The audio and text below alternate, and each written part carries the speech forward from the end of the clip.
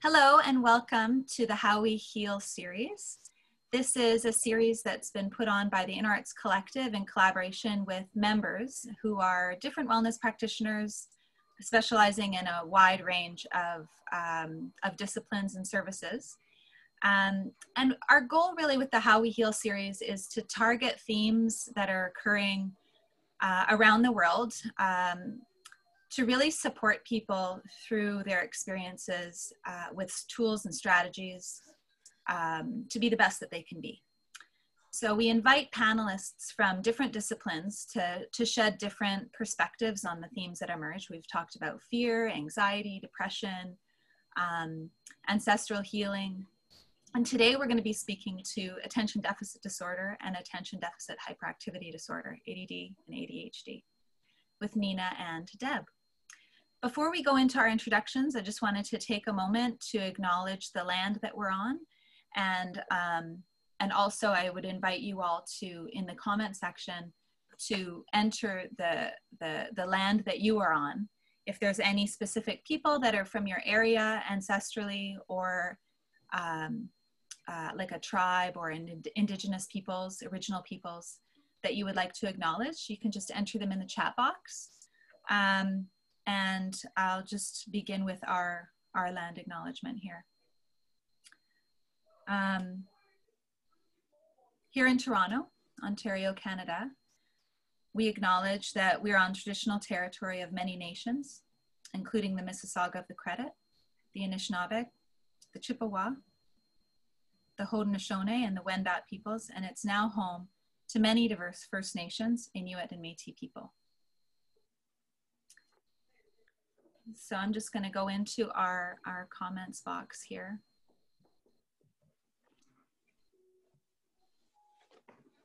And see where you're all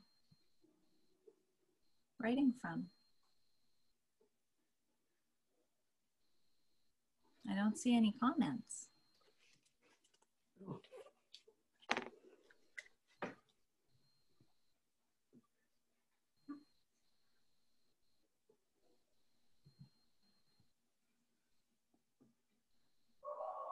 While those comments come in, I'd like us all to take a moment, just close your eyes and feel the land that you're on, and give gratitude for the past that has brought us to this place today. Give gratitude to your ancestors.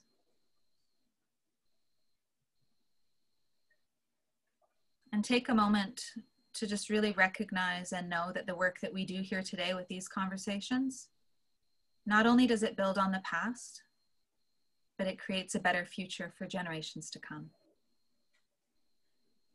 And I give thanks to all of you for showing up for these conversations. From Ariane and Jerry to everybody, Ojibwa near the Grand Bend is they're honoring their ancestral land. Thank you, guys. So without further ado, I'd like to invite Deb and Nina to introduce themselves, a little bit about their background and what brings them to this conversation as an interest topic. All of our members, they volunteer for these topics. They're like, I really want to speak to that. So Deb and Nina stepped forward. So Deb, would you mind getting started with just describing a little bit about yourself, your background professionally, personally, if that's relevant, and what brings you to the topic of ADD and ADHD? Sure. Good morning, everyone. So yes, my name is Debb Bartazzon. I'm a registered psychotherapist here in Ontario, and I hold an MA in child and youth care. I've been in children's mental health for 34 or so years, and most of my time over that 34 years was spent working in a children's mental health center up in Aurora. And I did various roles, including, I started in our children's residential program, where kids lived there 5 to 7 days a week. Sometimes went home on weekends to do some gradual getting back into their families. Group therapists, which is kind of my passion. I also became a certified play therapist while I was there. I did family counseling. And so most of my experience with children and adults, but mostly children and youth with ADHD and ADD came from working in those roles. And then later on, I did more of the supervising and training and program development. So I started developing children's groups based on all the groups that I had worked on previous to that. And a lot of the kids that came to our groups did have ADD and ADHD. So I did children's groups, I did parent groups, started developing my own parent training, like workshops. And I also trained staff in trauma, attachment, and neurodevelopment. So the reason I kind of tell you how long I've been in the field is over that 34 years, we have learned so much. We learn so much more now about not only the brain, but also about really understanding children's behaviors. And I know we'll talk about this a little bit more, but that's why it's really important to have a very nuanced approach to diagnosing ADD and ADHD. And especially we know more about trauma and attachment and neurodevelopment. And that's where sometimes misdiagnosis can come in. We'll talk about that a little bit more. And I guess currently, the last thing I'll say is I'm in private practice. My specialty is working with young people between the ages of 9 and 25, doing individual counseling, but I also do parent groups and parent workshops and training for practitioners, particularly around the attachment and neurodevelopment and trauma, but also around self-regulation, which was kind of the area that I wrote about when I was doing my master's. And lastly, I work at Ryerson University 3 days a week at the School of Child and Youth Care. That's me. Okay. Thank you very much. Nina, would you mind introducing yourself? Absolutely. Thank you. So I'm a social worker in MSW with 36 years in the field. I worked in addictions largely for many years, and with gamblers for the last 20 years that I was, working for somebody else for CAMH. And ADHD is very common in addiction, so it kept coming up over and over, and it's particularly common in problem gamblers. So there were themes going on in the people that we saw, a lot of ADHD, among other co-occurring disorders. And I began seeing the impact of ADD, ADHD on self-esteem, on relationships, on the ability to work and sustain a job, to function, and of course the relationship with addictions. And so I focused, a lot on ADHD and have focused on ADHD in my own private practice. What I do is I work with individuals to help them learn new ways to manage the way they think. The way they think can work fine, it's just different, and they aren't the same as other people in terms of how they organize and make their day productive. And I also help them deal with the emotional impacts of the disorder. People who were only recently diagnosed, adults who were only recently diagnosed, always have a history of just being told what to do a lot and scolded a lot, and really being given a lot of negative messages. And I also work with couples with ADHD, one or both partners, and helping them understand each other and work together instead of constantly being, grappling and trying to make the other do what they wish. So that's a rundown on me. Thank you, Nina. You're welcome. So collectively between Nina and Deb, guys, just so you have an understanding, they're dealing with like 30 years plus experience each. So this is a really unique quality in our panel discussions. We've never had this this kind of background present in our panelists. So I really encourage you, if you have any questions, to please put them in the comment box. And if you do need to discuss with them privately afterwards, we'll make their contact information available so that you can definitely get the resources and the support that you need. But to get started, just to lay the foundation so we're all on the same page, Deb and Nina, would you mind please describing what is ADD, ADHD, the similarities and the differences, just so we're all really quite clear? Go ahead, Nina. Okay. ADD is just attention deficit disorder without hyperactivity, and ADHD has the hyperactivity. So it's one of two kinds of this disorder. People say kids who have just ADD are more likely to be the space cadets, the ones that are not paying attention, but they're not disruptive. They're looking out the window, they're just not paying attention. Whereas the kids that have the hyperactivity are more likely to be disruptive, up, moving, talking, just restless. And in adults, that's not quite so, prominent, but you still see people who are easily, it's hard for them to sit still.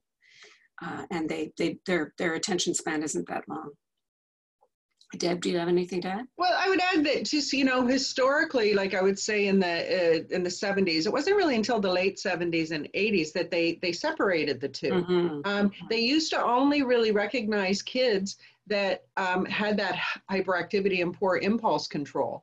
And so, I mean, at one point they were looking at it, they would kind of call it hyperkinetic disorders. And then they started realizing that there was, and they focused at that time just so much on the behaviors.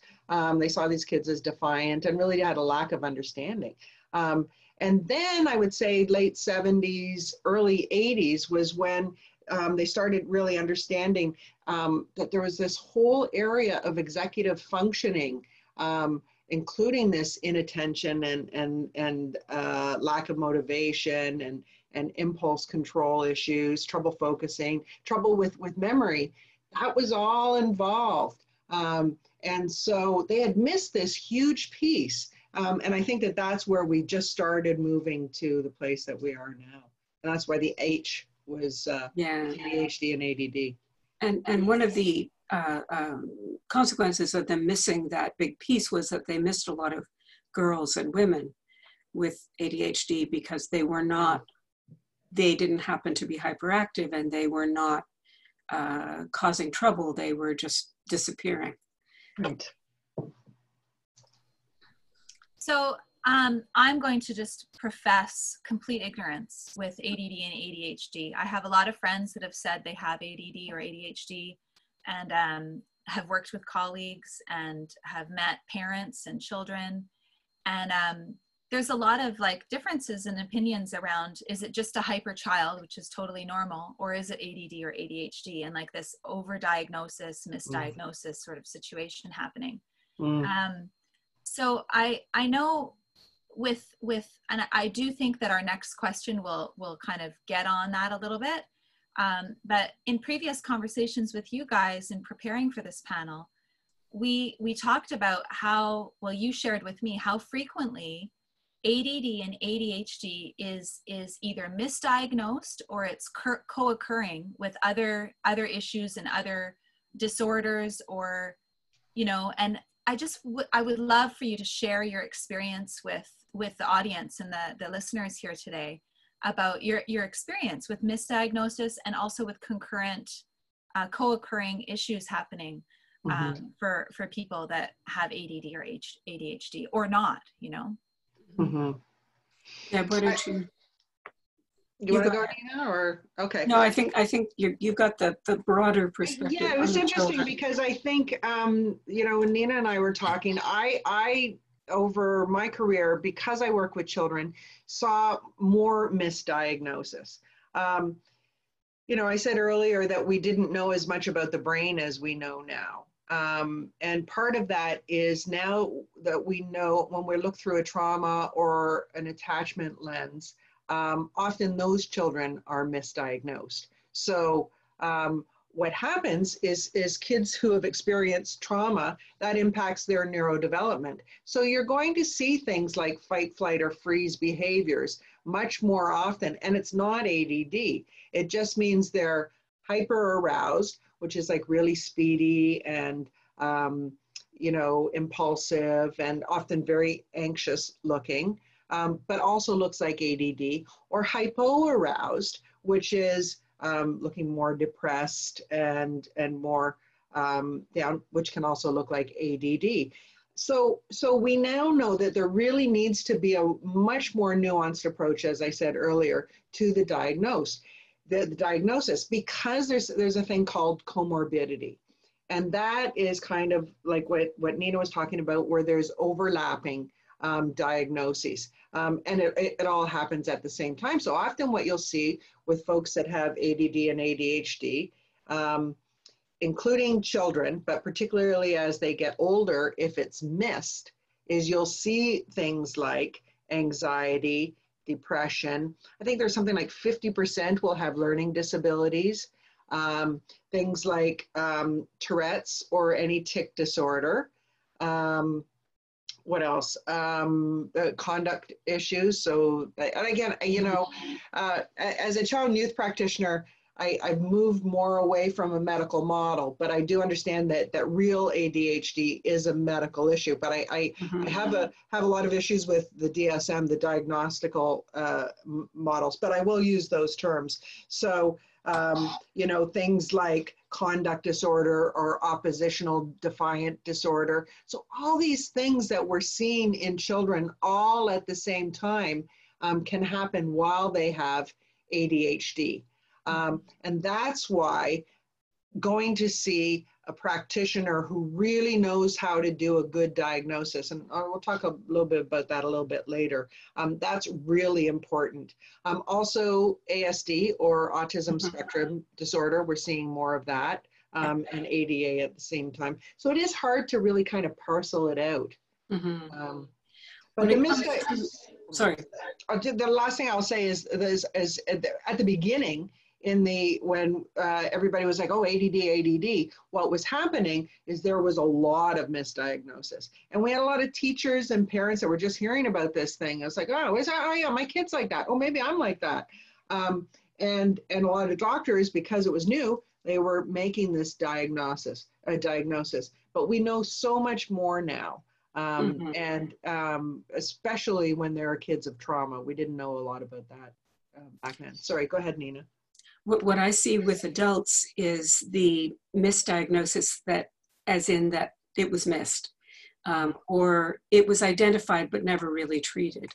So you get adults who've, as I said, spent their whole upbringing feeling like they weren't good enough, like they had done, they just couldn't do the same things other people could do easily.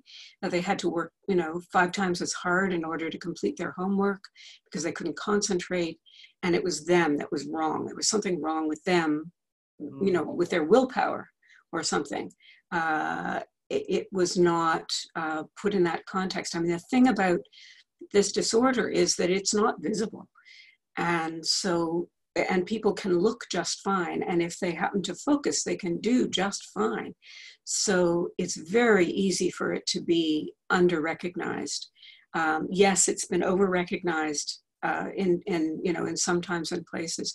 What I end up seeing is the people who are under-recognized and really suffered as a result.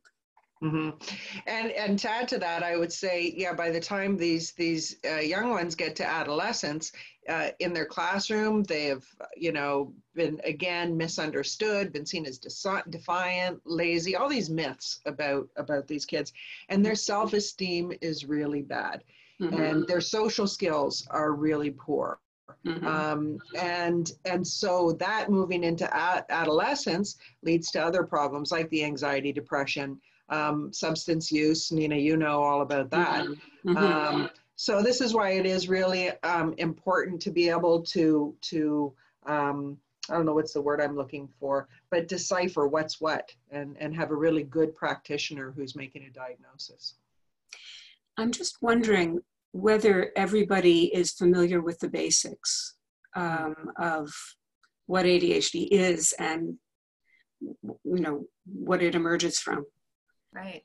Do people need any kind of rundown on that, or is that too basic? How are you guys feeling? Thumbs up if you have the basics.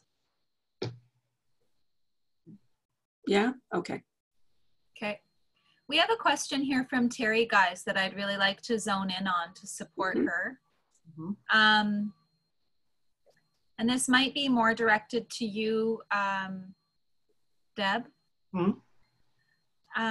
She's looking for some effective, in-the-moment strategies to help youth during emotional dysregulation episodes.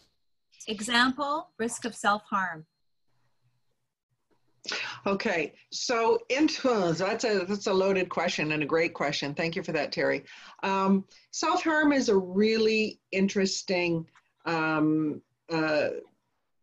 phenomena almost that we're seeing now. A lot of youth are participating in self-harm. Now, there's a difference if someone has ADD or ADHD, or if they're coming from a different background, if this is because they can't handle their anxiety and there's not the ADHD, if they come from a trauma background.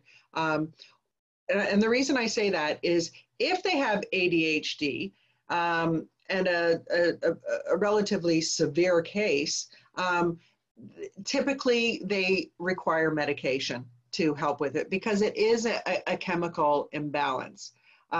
So that is helpful, but pills don't necessarily teach skills, right? So when kids are on medication, we really want to be doing counseling and coaching and all of that kind of stuff as well.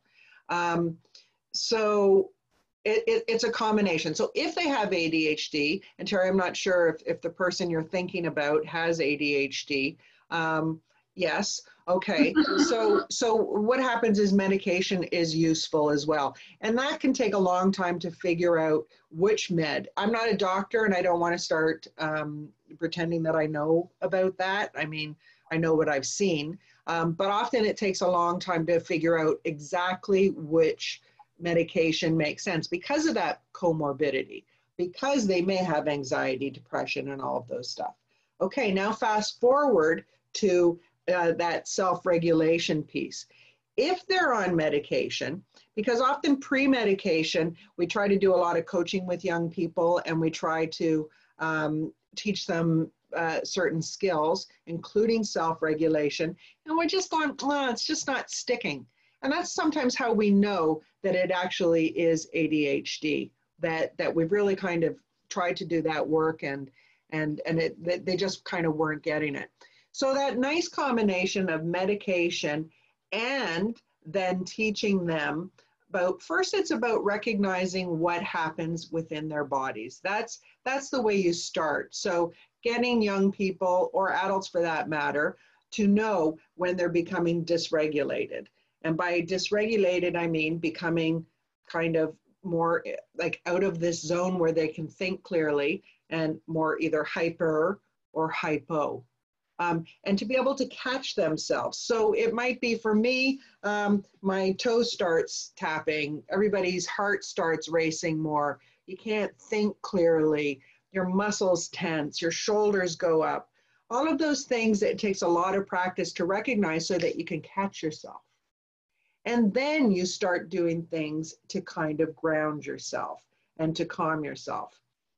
I don't want to take too much time about this, but the thing that with self-harm is, and high-risk behavior is, and I know this because I used to work at Skylark at their walk-in clinic, and we saw every night we would see self-harming young people, and it's more common. So what we want to find out is of course, we don't want kids to be self-harming, but it's more common. They have things like cutting clubs now, and I mean, you can look up how to self-harm without killing yourself.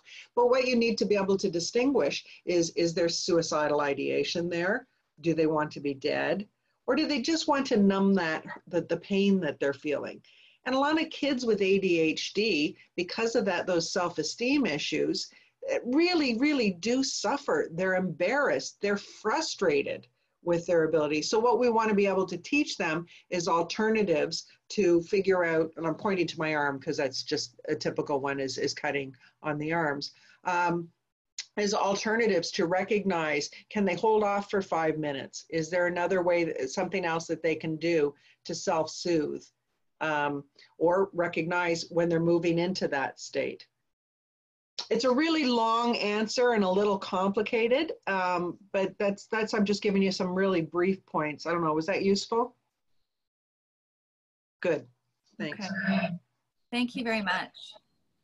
When you guys were talking about medication, we had another question come in from Ariane and Jerry. And it was around non-pharmaceutical medication like essential oils or homeopathy, and if you guys have had any experience working with these modalities or hearing about people working with these modalities and then them helping. No, I haven't, no. With them working? Listen, again, in working with kids, of course, most parents don't want to put their kids on drugs. So they try a lot of these things first. And I think even when you're going to get a diagnosis, you want to have kind of experimented with things. I personally, with the young people that I've worked with, similar to Nina, haven't found that they are effective in the same way that medications are. They can be useful. That doesn't mean, I know parents will really watch their children's diets to see. That's as any parent would do with any child that would have a food sensitivity and may react. So there are certain things that may be useful. Again, there's that thing, ADHD, or is it anxiety? If you're purely dealing with anxiety, and let's just say you're on meds, but if it's just anxiety, period, there are certain things like the smell of lavender, citrus. What we know about that is that it, for some reason, lowers cortisol, which contributes to anxiety. But to deal with ADHD itself, and again, I'm not a doctor, nor am I a homeopath. They may also have had better experiences with it. But I haven't heard that it really deals with that chemical thing that's going on in the brain. ADHD happens in utero. It's a lesion in the prefrontal cortex. So I Nina saying, no, I'm not sure. There could be. There's a lot of theories out there about what's involved. Yeah. Feel free. But I don't know. I wish we had a homeopath on the line. Yeah. I just say what I understood is that it's very highly genetic and it does run in families. There's no question. And there are a number of genes that are involved. So people can have anywhere from, I think 5 is the last number I heard, but I could be out of date. You could have anywhere from 1 gene and just be a little bit talkative to 5 and be so affected by it that you just can't function. So, it varies a lot, the severity according to which genes and the number of genes involved. Mm. But as you mentioned, Deb, a lot of parents find out they have it by dealing with their children and saying, well, yeah, but that's just like me. Maybe I have it too. Hmm. Hmm. And actually, we did have a homeopath that was scheduled to join us today, Joy Burleton, mm-hmm. but she is exceedingly busy right now with mm-hmm. a number of things going on in life, as is happening to many people, and had to decline joining today's panel. So I would suggest, if you're looking for homeopathic advice obviously she was interested in the panel enough to initially sign up for this conversation. So I would suggest her, Joy Burleton. She may have had some success that we don't know about. Yeah, especially in dealing with, like you were suggesting, the other issues, like such as anxiety or other symptoms or experiences. You know, to I know one of my friends also has anxiety and ADD, and he takes the chill pill and he loves it. It's from the health food store. It calms him right down. It doesn't totally help with sleep, but it does help a little bit. And he's loved it. So it's like he can handle, with coping strategies, he can handle the other symptoms and with supports around him, like friends and family. But that just lowers the anxiety a bit for him. And again, that's the keys. Never ever meds on its own. You know, some people think then great. No, and on all of these things they don't heal. It doesn't take it away. It helps you manage what's going on. Right. So really still there's a whole skill building, and that has to happen as well. Yeah, thank you. So at what point should somebody get professional help? Like what do you guys suggest in terms of, you know, some hallmark signs that people should be looking for before they reach out for some professional help? I think that children need help really early, you know, as early as it's identified, just because there's so much negativity in the family and at school until they are identified and assisted, usually on meds, one way or the other. Deb, what about you? Oh, I 100% agree with you. If you can catch it early, especially because of that comorbidity piece and where it can move to if undetected, the thing is that if you get to it early, you know, they're not going to have that rough self-esteem stuff that's going on. They're not going to have all that, you know, the embarrassment of not being able to do the social skills well. In school, it's really rough for kids with ADHD if their teachers don't understand what it is. They think it's defiance and things like that. So early detection, and then coaching with it. Yeah. I don't think that teachers, even when they know somebody has ADHD, are necessarily really paying attention. I have a client who said he was having a hard time. He finally went to his high school teacher to say he's having difficulties around ADHD, and this was because they'd been talking about ADHD in class. And he said this to her, and she said, "Now don't use it as an excuse." Oh. He's never actually gotten over that. He's still angry years later because it was just so dismissive. Yeah, well, that's a shame. It's a big myth too that people use it as an excuse. And what about adults? Like, you know, certainly children, but what about adults? Like if you've been working through this for a really long time and you're like, you know, I'm 40, what's the point? What are some of the signs that you should look for before you get professional help? Well, usually people are noticing, somebody sometimes says to them, have you thought maybe you've got ADHD? I've got one couple where it was the partner who said, maybe you should look into this. So, you know, there's that. Some people come to it because they realize how much trouble they're having concentrating at work. Sometimes it's because their children are diagnosed. But I think that what people are looking out for, discovering, are some of the, you know, the basic symptoms. They forget things all the time. They act impulsively. You know, their emotions are all over the place, and you know they don't seem to be able to operate as effectively as other people, even though they're smart, even though they're very capable. So that's one of the possibilities that starts to come up that they want to look into.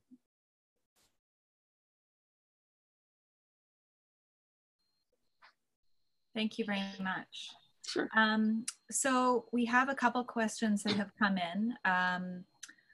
But before I ask one, I just have a recommendation from Terry. She had said homeopathic remedies have been way better than CBD oil for her family member who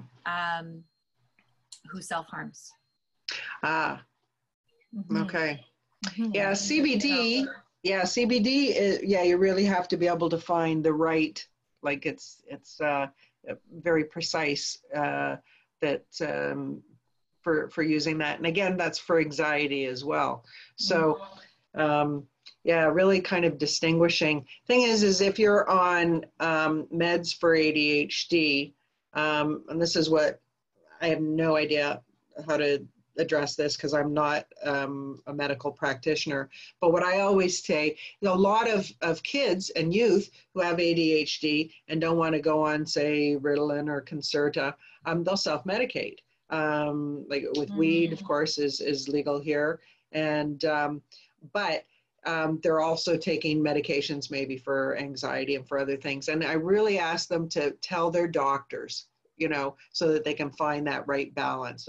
And you know, self-medicating is one thing, but when you're mixing them, you really want to know what's, and taking the shame out of weed using really, so that you can make sure that you're using a good blend, if that's what will help. Okay, thank you. I have a question from one of our participants who prefers to stay anonymous. I'll just read it verbatim. Could difficulties with switching attention be related to this disorder? It feels like I need a long time to react the same way, and I think through things the same way as others. But I can't think, make sense, react, and correspond and remember at the same time. It feels frustrating and humiliating that the answer could be, I don't have it, and I just lack this capacity. Does that sound that those are some of the symptoms of ADD or ADHD? Switching attention, so not being able, thinking, making sense, reacting, corresponding, remembering. Okay. Yeah, I think that that's sometimes the case, particularly when somebody is also anxious or trying to manage emotions and thoughts and put them all together quickly enough to, say, respond to a question or a, you know, so yes, that can happen. It's not necessarily ADHD, but it could be.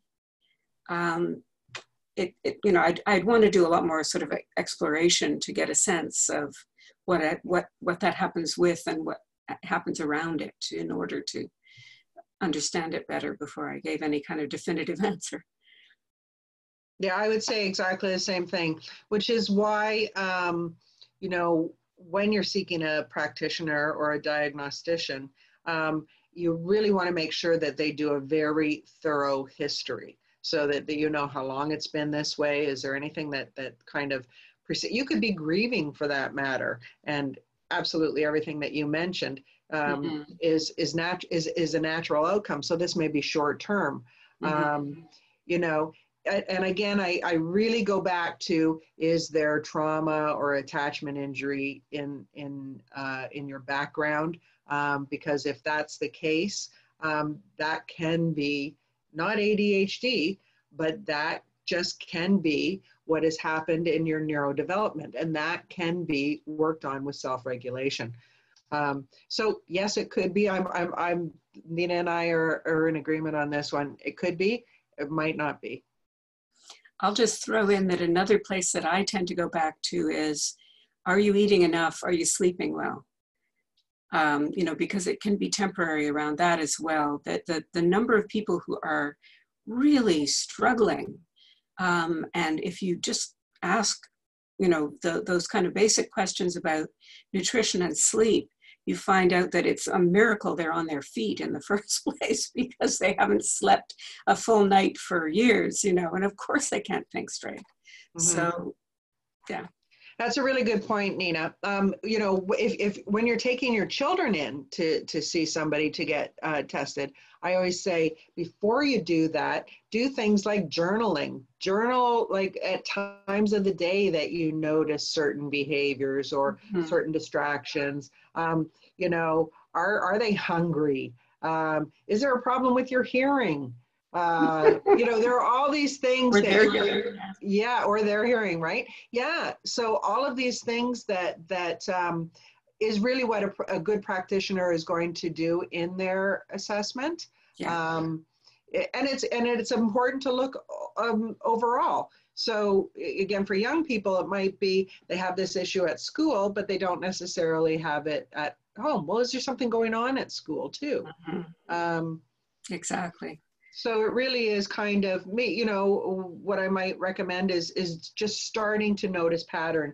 And if you're looking at yourself, journal your own behaviors. And when you find you're having trouble that your thoughts are my thoughts bounce all the time. Yeah. Time of day, day of the week, very important. Who's around, what's going on around you? What was the last night like? Yeah, all of that. And I think it's very important for people to eliminate any medical issues, you know, and think about the physical before jumping to the psychological, because there are some really major impacts that you know, these things can have on the mind. Mm-hmm. And, you know, when you said, you know, who's around, it's also important to learn about what your triggers are. And by that, I mean, what are the things that set you off into maybe, and this is typically anxiety or things like that, but it can also work with ADD. So what are the things that you know tend to make you more hypo or hyper? And yeah, what overwhelms you? When is it that you go into fight, flight, or freeze? What are those things that set you off? Are they people? Are they a certain facial expression? Are they? These are all great things to be journaling, to that self-awareness. Yeah. Thank you. I hope that's helpful for you. I would just encourage the participant, you can message me privately. I sent you a private message there just to see how you're feeling about that. I have another question here from another anonymous. Sometimes I feel like my friend says that they've used ADD as an excuse for being lazy, scattered, and not following through with their promises. I don't feel like they've ever even been officially diagnosed, so it's hard to take them seriously. How can I be a supportive friend and encourage them to find more order in their life? Well, did you want to? Sure, and then I'm sure you'll add to it too. Yeah. You know, well, anonymous, you're not alone. I think that this is very, very common. But there is a laziness myth attached to ADD. Whether they've been diagnosed or not, in terms of your friendship may not make a difference. I mean, the first thing that I would say is try to approach this with as little judgment as possible. They've got that covered. I got to tell you, most people that have this are really judgmental of themselves. They're embarrassed. So I think approaching it really, really gently and supportively. I think if they're your friend, ask them what you can do to help. And always do things with permission. You know, if it is that they need you to help organize their kitchen or organize their house, I mean, ask them that. You know, I had a friend with ADD, and she always said, "Don't touch my stuff." You know, so here we are, we're all camping, and we're all packed, and we're all just waiting, and there's Jane with her tent still up, and, you know, but we just waited because, you know, she said, "Don't touch my stuff." Yeah. So cool, that's great. And you know, I do think it's also just keep that communication open, because there is the other side of it, as I have a friend with ADHD who is chronically late. And I have to say, look, and I know it's frustrating for you, but when I come to pick you up and you're never, ever ready on time, how can we deal with this? Like, I know it frustrates you, but this is something that kind of bothers me too. So at least it's on their radar. So they know, oh my God, Deb's going to freak out if I'm late. But it's on their radar that it's something, and it's just a friendship, communication, relational way of doing it. I mean, I'm as patient as I can be, but I want them to know that this kind of bugs me too. And, you know. I know of one young woman whose friends, I think her friends probably told her an earlier time than everybody else, just so that she'd get there on time, because she consistently left at pretty much the time where she should have been there. That was always the gap. People with ADHD can be exasperating. There's no question about it. And when I'm working with somebody with ADHD, I'm asking them, well, any client really, I'm saying, if you need help, take charge of asking for that help. You know, you be the one to say, could you help me with X? And then you're in charge and you don't feel infantilized. When it's friends and family, you're right. The most effective thing is straightforward communication. Interestingly, a lot of the time people with ADHD don't mind being told something that everybody else is tiptoeing around them, you know, and saying, oh, you know, stop, please stop, you know, stop talking, but they nod politely, et cetera, and really the person with ADHD might be fine with you saying, enough, stop, okay, let somebody else talk, oh, okay, you know, that's fine. So straight conversations are huge. Thank you, guys. I'm just seeing your text, Melanie.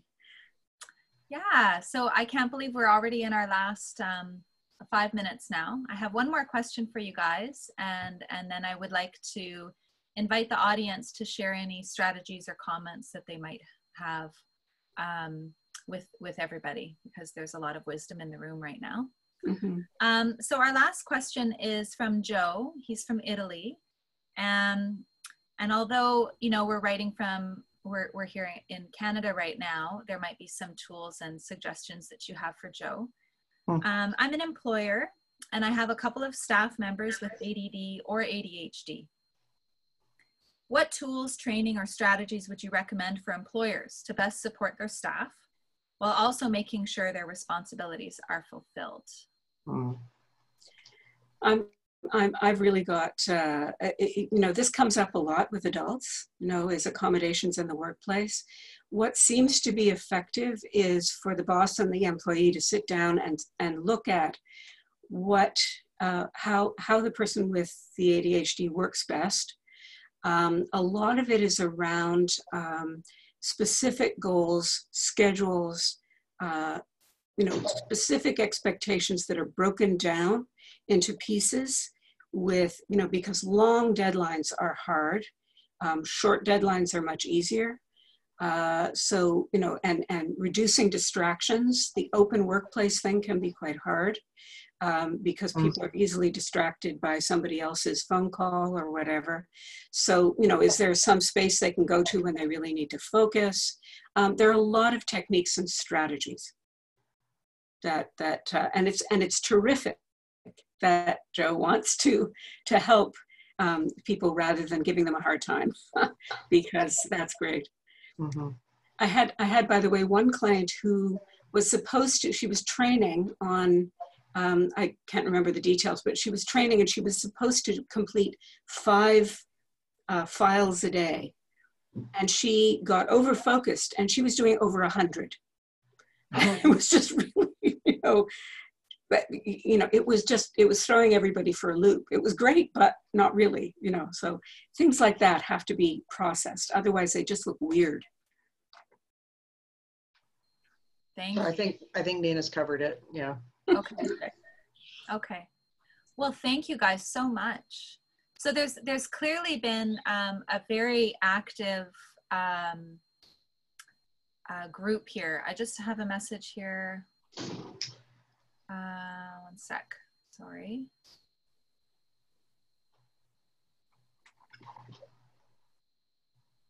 Okay.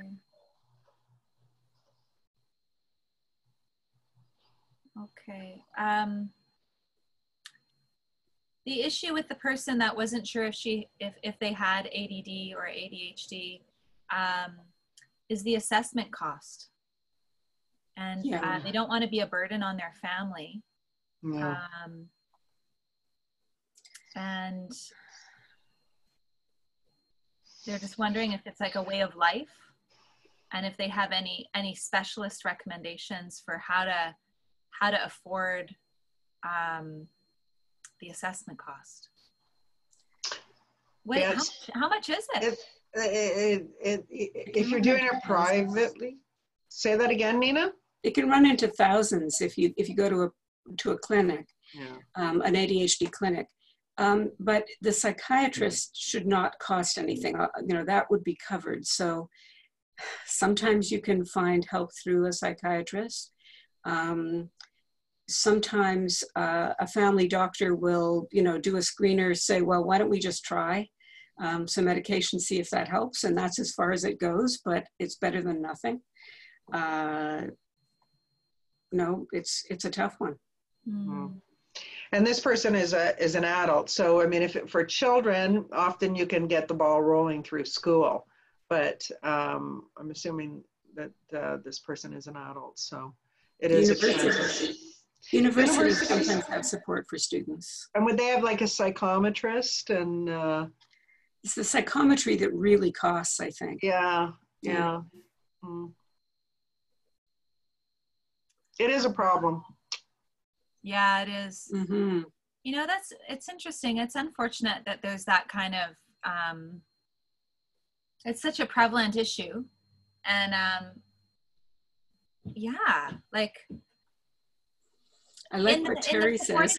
Is there any psychiatrists that you guys can recommend to listeners in the supporting document that we send out later?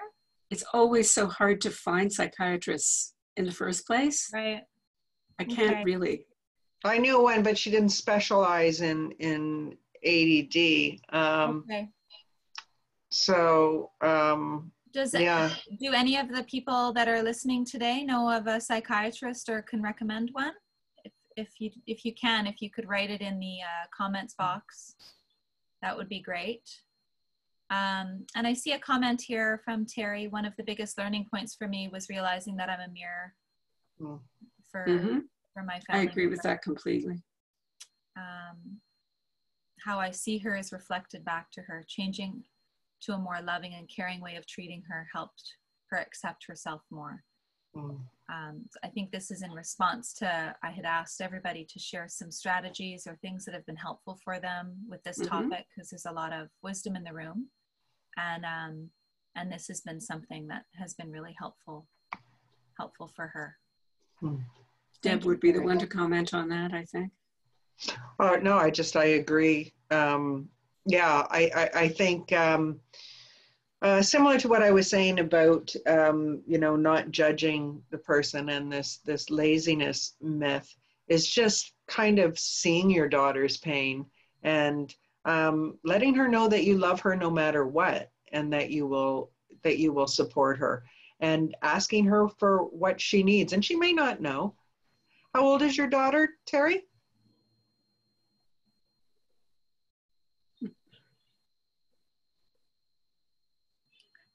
I don't think she has. I think she's frozen. Yeah. Oh, there you are again. How old is your daughter, Terry? Oh, you're muted. Oh, okay. That's okay. Yeah. Sorry, I actually got cut off there. I've only just been able to get back on. Is 12, just gone 12. Oh, right. Yeah. And celebrating her strengths as well. This is the way it is with any child, of course, but focusing on strengths. Yeah. The other thing is puberty. We didn't talk about that, but puberty and hormones also play a factor as well. So, Nina. And so that complicates things as well. But I think for her to know that you're with her and that you love her, and you think she's the bee's knees. And so I like what Nina said as well, is that try to be strength focused, because it's such a tough age anyway with self-esteem. So I don't know what happens for her at school. I don't know how her peers react to her. It's tough, you know, and really what's most important is that she knows that you are there for her no matter what, and that you keep the communication open, that she can talk to you about anything and you want to hear what she has to say. Yeah. I think it's interesting you guys both really agree on strengths focused communication. I'm not sure. I think you could probably do a Google search on strengths-based communication and get a whole bunch of tools and resources and strategies. But if there's anything that comes to mind, guys, just you can forward it. Yes, I'll make sure. Do you know, there is a terrific institute. It's called the VIA Institute in the States, and it has a youth strengths survey that's free for young people to complete between the age of 10 and 17. And it's terrific. It's a really detailed survey, and it throws back then this beautiful report showing their strengths. And it just, do it. You could also do it for adults as well. And I'm a huge fan, and it's just had a really positive effect. We've all done it in our house. So we all know each other's strengths, and it's lovely because they don't, of the 26 character strengths, nothing is seen as a weakness. It's all just a strength that hasn't been exercised yet. So you can turn any one of those into, I need that for my adult clients. That sounds great. So there's an adult version. There is. Perfect. You know, the thing about a strength-based approach, and this could be a whole workshop on itself, but is to make sure that you use it. So that's great for self-esteem, knowing what your strengths are. But when it comes to problem solving and conflict resolution, but particularly teaching young people how to problem solve, it's getting them to draw from their strengths to be able to do that. You know, well, what does that say about you when you did this? Like about their character and things like that, so that well, hang on, this is one of your strengths. How do you think that you can use that in this situation? Because you're this and you're able to do this, you know, it can be used so effectively. So we have a few people that need to run. So I just wanted to give gratitude to Nina, Deb, and to all of our participants today, and to all of our listeners who are listening in the future. Thank you for showing up for the conversations, for demonstrating vulnerability with sharing what you're going through, and being honest about where you're at, for suggesting tools and strategies. It's been a really interesting hour, and I really look forward to all of these conversations continuing in each of your circles in the future. I hope you can continue to learn and develop. And I'll definitely, Nina and Deb and I are going to be putting together a supporting document for each of you so that you have access to some of the resources that they would recommend, and also their contact information if you'd like to follow up and reach out to them personally. I really recommend that you do so, even if it's just to ask some questions. They're really approachable, friendly people. You know, they're available. They're here for you. So please continue to grow and learn and be the best that you can be. And thanks a lot for joining the How We Heal series today.